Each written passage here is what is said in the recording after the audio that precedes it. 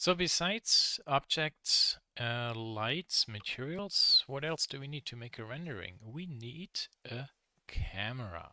So what we see here right now, this is just our 3D viewport. But if we want to make an image, we're not uh, doing a screenshot. Now we want to render this really into an image. So let's go add, and there is a camera. Where it is it? It's there. Okay, very good. So let's move this one along the y-axis to here. We set the rotations all to 0. Move this up a little bit, and working with cameras is actually pretty cool in rendering, particularly in a more mature program like Blender. And again, Blender for rendering is comparable to Maya, 3D Max, Cinema 4D. It's not taking shortcuts or making rendering easy for industrial designers and then skipping steps. This is just plain old good render tool with lots of features. Might be overwhelming at the beginning, but again, this is all very logical. And if you have a little bit of photography interest, which as an industrial designer we should anyway, we can translate all our real world experience into digital photography, digital rendering. So here's my camera center point. There's a triangle. A triangle defines where is up. So technically speaking, let's assume this would be the viewfinder. This is the way how we would look through. Well, I want to take a look at that chair, but from this way, no? So we need to rotate our camera. Along the x-axis, I can rotate this, let's say 90 degrees. There. Now it looks the wrong direction. Let's rotate it here 180. Very good. So next thing what we will do is I will move my mouse here to a border, right click and say split horizontally. And one more time. Split vertically. Here I will stop this. Turn this back on to there. And this is an active camera. You see this is also filled as a triangle. When we have more cameras, Shift D, you see they are not filled, so this is the active one. Let's delete these two. We can go now into the camera by clicking onto this. And there we are. Cool, no? So now we look through our camera. This is a very common setup now when we do renderings, camera view, 3D view, maybe another 3D view or materials.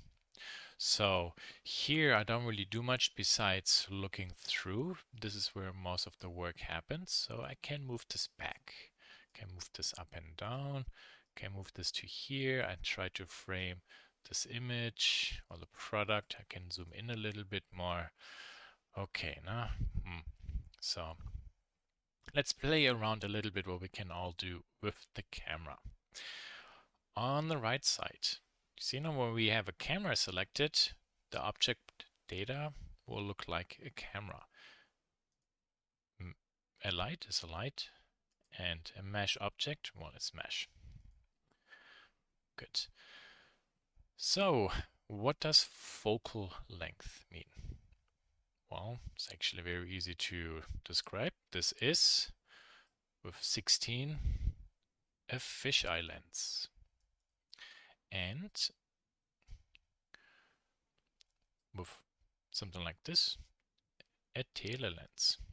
You see how this nearly has no perspective for shortening. So the higher the length, less perspective for shortening.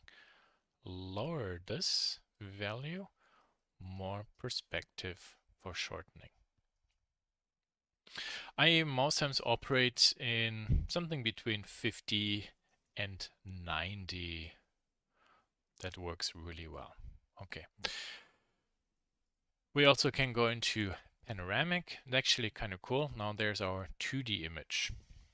Now we can just zoom in and out. There's no perspective for shortening. This is just a two-dimensional image. It's kind of cool actually if you want to make. Here, check this out. Go to top view, Shift D, go to here, R90, rotate, and then with this camera selected, we go view camera, set active object as camera. Zack, there's our orthographic side view. How awesome is this? So we can generate perspective renderings as well as orthographic renderings, simply by switching the camera to the individual values.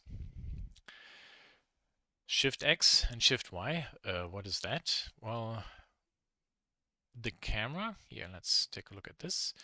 The camera is not rotating, but it is actually moving things left and right or up or down. Okay, that's maybe the most confusing thing to be or to work with. But here, check this out. So I move the camera up, and then via here, I move this back down. So think about it like I'm looking straight forward, but I see more what is under the camera. And that's kind of like what the tilt shift is doing. It helps preventing elements to rotate a lot. I will add a little cube here. There. Put this cube to there so you can see maybe what will happen when we set this to 0. Okay, so I would like to see everything more from top. This is the x-axis, so along the x-axis, let's rotate this there. You might notice it now that here, if we bring this even more to here, this line is now tilting. The more we look from a higher angle, the more this happens. Okay. For example, that is visually not very pleasing. So let's go back to 90 and use this. Look at that. You see, the edges are straight vertical. This tilt shift, for example, is super useful also in interior renderings. And it ticks me off when I see this in student work or professional work, when people render down in a room, it makes everything look very amateur. You use a tilt shift, so you look straight and move the picture plane down. That simply generates cleaner, more professional looks. Okay. So then we have clip start. This is actually also kind of fun to work with. Also here we can say, show me this and 160. So now we have from 155 to 160 from this camera. That is actually then where we see our object. Where is this realistically very useful? Can actually be quite cool when you are in doing an architecture rendering and your camera is outside a building and you want to take a look at something inside the building. Then this is when you use this clip. Depth of field now for blurring. The new version of Blender has a ridiculously improved depth of field effect for Eevee, so we will go into this to camera. We can forget this for the moment. This is not of use. Background image. Now we want to put something into the background. Viewport display. Oh, this is quite nice. So the limit. There you can see the limit, for example. Mist Passepartout is actually very useful. There, I can darken the outside of my camera frame, because this, what you see now, that is actually what will go into an image. And for all the photography geeks around us, we also have thirds, center, diagonals, guidelines, and all that stuff. So very useful to have this in here, to have a guide to do better composition when we do when we place the camera. So before we bring this to an end, Now I was talking about this is now what we will see in our actual rendering. Our object is taller, our image, however, is wider. Where do I change this in the camera?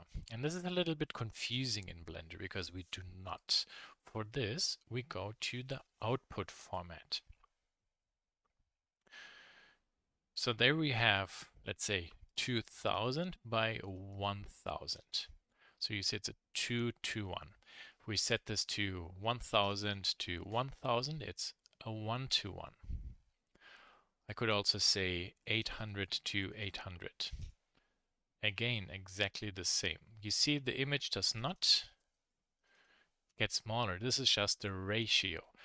However, this is the actual pixel output we will generate.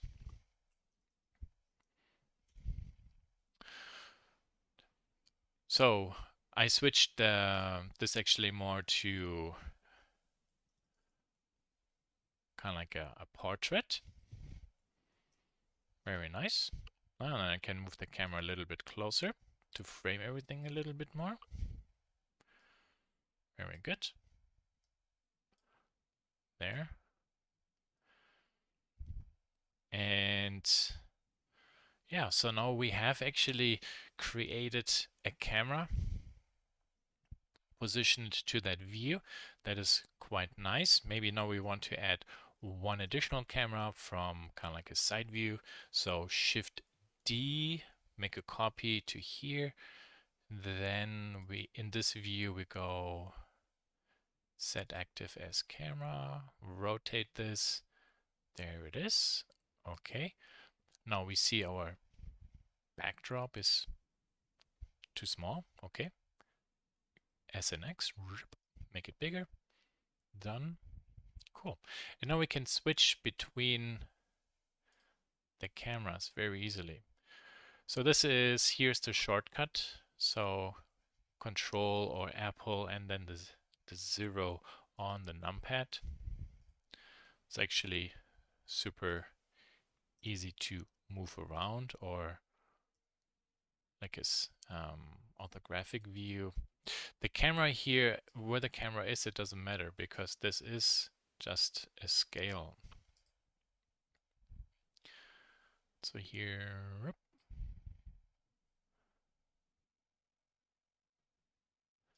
there I can frame this. Now I have a side view or a perspective view.